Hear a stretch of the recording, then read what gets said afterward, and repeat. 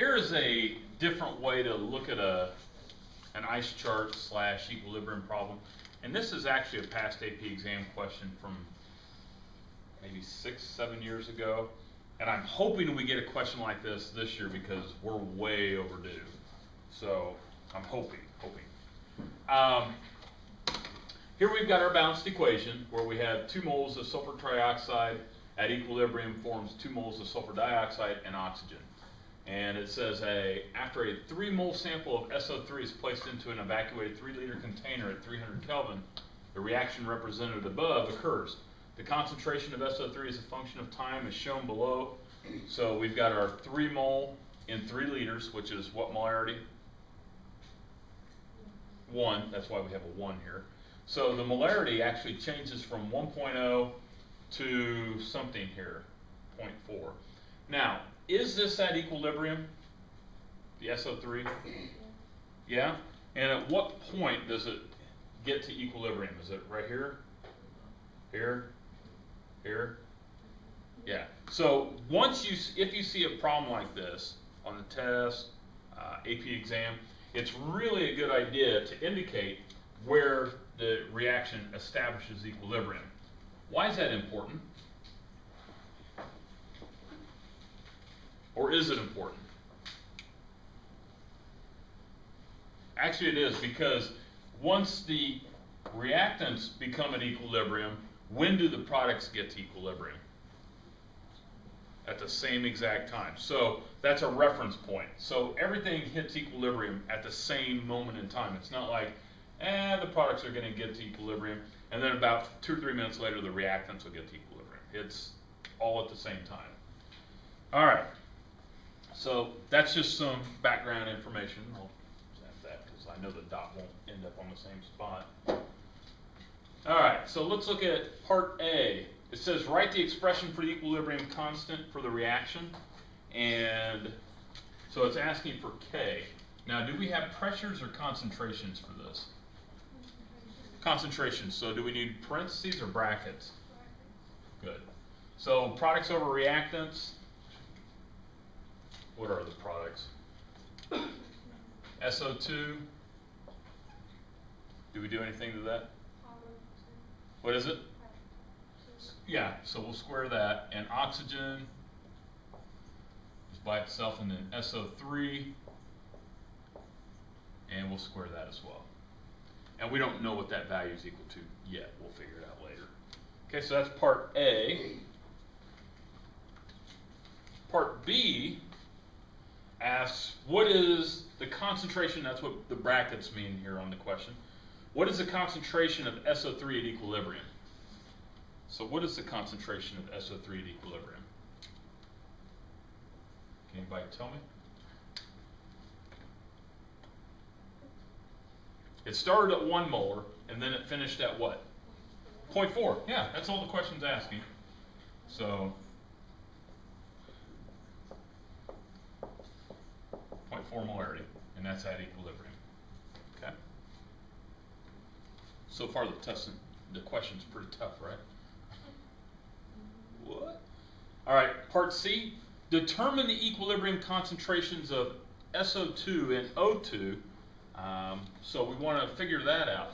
Now, even though we have our information for SO3, we don't know anything about the SO2 and O2, or do we? Do we know anything about SO2 or O2? Like initially, do we know how much we have? No, so it's safe to say we have 0. So let's make an ice chart, kind of organize our thoughts here. Go ahead, think out loud. Okay, well, let's do an ice chart just to see. So we have our SO3 turns into SO2 and oxygen, right? We know we started initially for the SO3 at 1 molar, correct? And we weren't given any information about SO2 or O2, so let's just say that we have none, 0. All right, now, based on our change, how did SO3 change? Did it change by a factor of x, 2x, 3x? How do we know it's 2x? Coefficient of 2, very good. So we know, oh, actually, let me ask. Here, I'll put the 2x here first. Is that a positive value or a negative value? Negative, why? Why? Why is it moving to the right? Very good. So we're not at equilibrium, so the reaction must shift to the right. So on this side, the reactant side, it's going to be reduced, and then on the product side, it'll be increased, right? And then the oxygen will be plus X. Now, let me ask you this. Based on the information that we have here from part B, we started at 1 molar and we went to 0.4 molar. Do we know what that change is? If you start at 1 molar and then it goes to 0.4 molar, and this is for the SO3, how much did that change? 0.6. And was that an increase in 0.6 or a decrease? Decrease. So we can say that negative 2x is equal to a negative 0.6. Would everybody agree with that? In other words, we started at 1 molar, it went to 0.4, so that was a reduction. Now, if you wanted to do the math, you could do 0.4 minus 1 to get that. Okay? So, is it possible for us to find out what x is equal to? Yeah, and you don't need a calculator for this, but negative 2x is equal to a negative 0.6. Well, negative x is equal to a negative 0.3, so x is equal to 0.3. These are all molarities. Okay? So if we know what x is equal to, we can find out what SO2 is equal to. So what is SO2 changed by? 0.6, because it's 0.3 times 2. And x changes by the 0.3. And these are positive values as well. Okay? You don't need those units in there. So at equilibrium, 1 minus the 0.6 gives us 0.4. And then 0 plus the 0.6 gives us 0.6. And 0 plus the 0.3 gives us 0.3.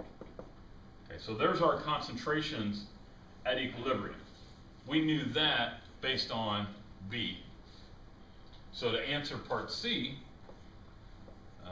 SO2 is equal to 0.6, and O2 is equal to 0.3. Okay. Does that make sense?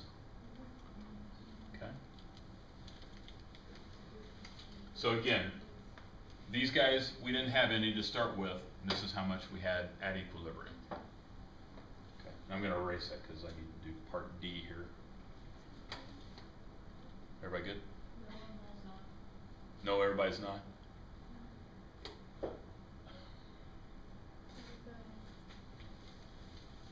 Are you okay, Daniel? Yeah, I'm fine. Good, good.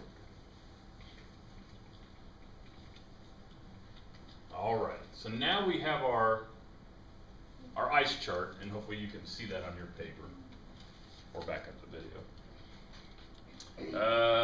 Let's see, part D says, on the graph, make a sketch that shows how the concentrations of SO2 and O2 change as a function of time. All right, so we'll go back to our chart. Now again, you already put this dot on there, so I'll put it back.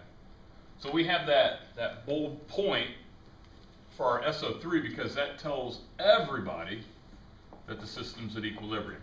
And if you see something like this on the AP exam or on the test, I would highly recommend that you do that. That way there's no confusion as to when equilibrium is established. All right, so SO2 and O2, how much do we start with? How much O2 and SO2 do we start with? 0. So we put a point there as well. And then the SO2 at equilibrium was 0.6. So again, everything hits equilibrium at the same time. So we can put our point there at 0.6. And with the neatest straight hand that you can get, label that there's our equilibrium for the SO2 And oxygen's 0.3, so we have 0.2 and 0.4. So 0.3 is right there. Do your straight line again. And label oxygen. All right, so there's our points from equilibrium on. Now we need to show how it changes as a function of time. So with your best curve, okay, connect the dots. Okay, not a straight line, but okay, we don't want to have a straight line because it gradually decelerates as we get to equilibrium. And one nice thing, these bold points, there's no question as to where we start and where we end. Okay, so if somebody's going to argue about, well, they don't know where their equilibrium was established, well, it's right here. It's all at the same point in time when equilibrium is established. Okay. And make sure that you do label each of these, and sometimes they might even be on the same concentration, so you may have to label additional ones right next to each other. Okay. Questions on that one? Isn't that fun? Super fun. All right, let's look at the back side. Not supposed to have that much fun.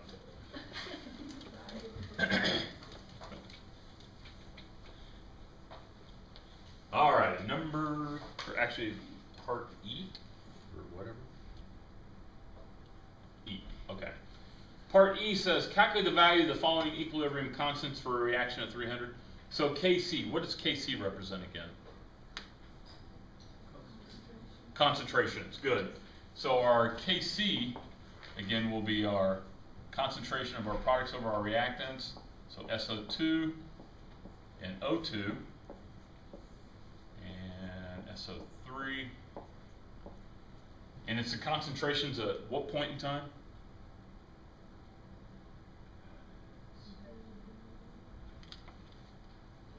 At equilibrium. So that's what the K represents. So you know you're at equilibrium. Q is if you're not sure if you're at equilibrium, but we're at equilibrium. So from the previous side, SO2 had a concentration of 0.6 molar. We want to square that. Oxygen had a concentration of 0.3 molar. And SO3 had a concentration of, was that 0.4? And that was squared. What's our unit going to be for this? Molarity? Okay, I agree with that. So when we finish, should be molarity or mole per liter. Probably not a bad idea to get it to that since we're doing a KP right afterward. All right, so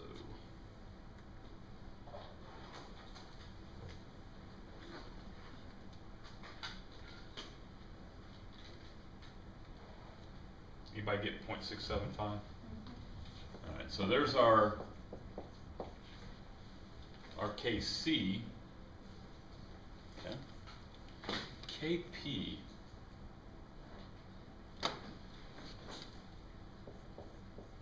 How do we do Kp?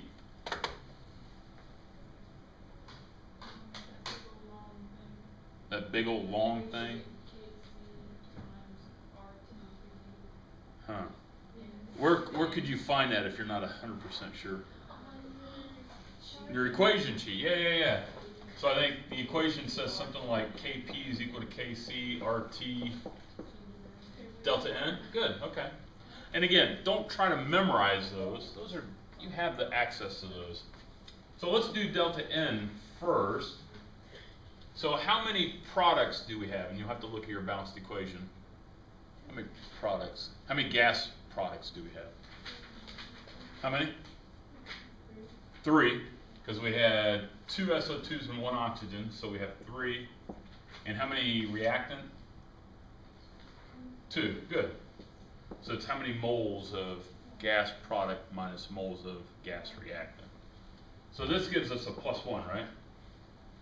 Well, that stinks. This is too easy now.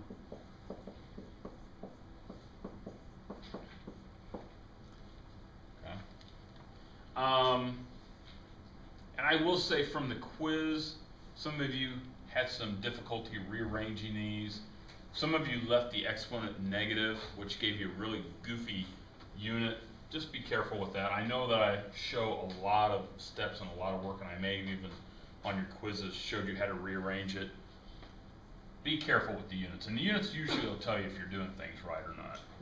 All right, so Kc, we have 0.675, and I'm not going to write molarity, but I'm going to write mole per liter because I want those units to cancel out. What if, and sidebar here, what if delta N were 0?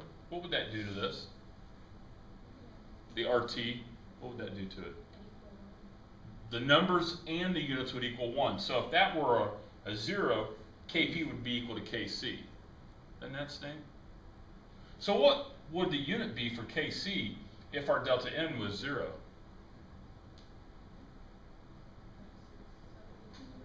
The unit, what would the unit be? See if you guys can get this concept. It is a concept. Still be molarity? In other words, if I had, hypothetically speaking, I had 3 moles of this gas on the reactant side, 3 moles of gas on the product side, what would my units be? They'd be gone. That's why Kp could be equal to Kc when you don't have a value there. Okay, so no unit. Because usually your Kc is in moles per liter or molarity, and these are in atmospheres. Yeah, actually. If this were negative, I would make sure that my RT were placed on the bottom.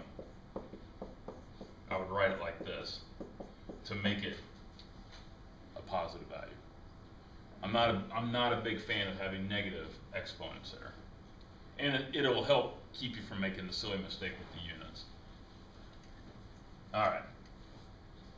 So let's see, RT, so the 0.0821 per liter per mole Kelvin. And what was the temperature again? 300. Thank you. 300 Kelvin. That's all of the first. So let's cancel out units here. Kelvin, liters, and moles. So we're left with atmosphere. Anybody get a number for that? 16 what? 0.63. Okay.